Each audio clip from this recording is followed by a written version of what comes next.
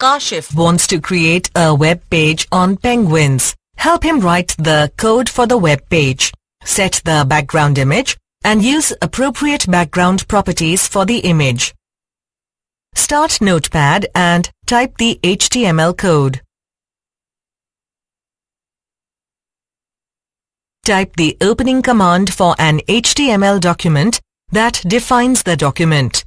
Now type the HTML tag that represents the root of an HTML document. The next element is called the head element.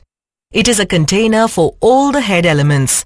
The title tag, which is part of the head tag, is required in all HTML documents, and it defines the title of the document, which in this case is penguins. Next, enter the style tag, which uses the CSS, that is, the cascading style sheet, which provides a set of style rules for displaying HTML elements in a web page. Under the style tag, define the properties for the elements of the body tag.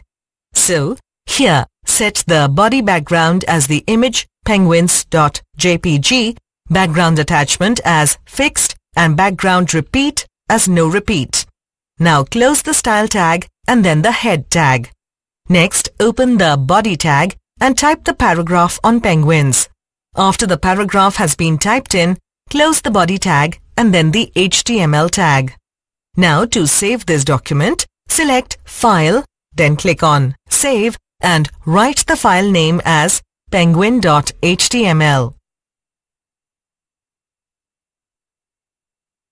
To view the web page, open Internet Explorer and select File and then click Open.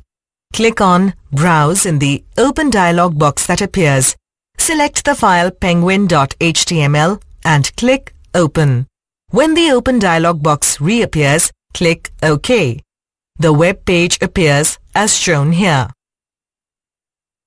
Before we end, let's answer this question.